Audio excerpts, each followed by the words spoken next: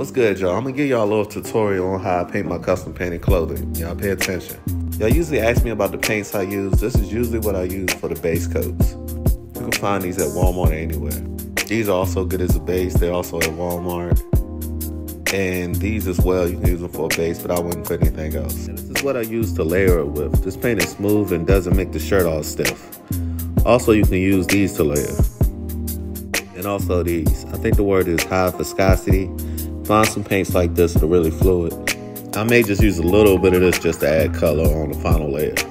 First thing you gotta do is get a canvas. After you get your canvas, stretch out your t-shirt or hoodie over it.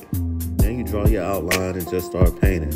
This is just the first layer. You really don't have to be too careful.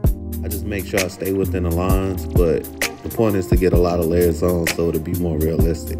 I've let that dry and I moved on to the second layer. Now I'm getting a little bit more precise. I went from a wider brush to a very small brush, and then now I'm taking my time. This is the most detail-oriented part. Now you got your final product. You throw it on, take a couple pictures, you show off your work, then it's on to the next project.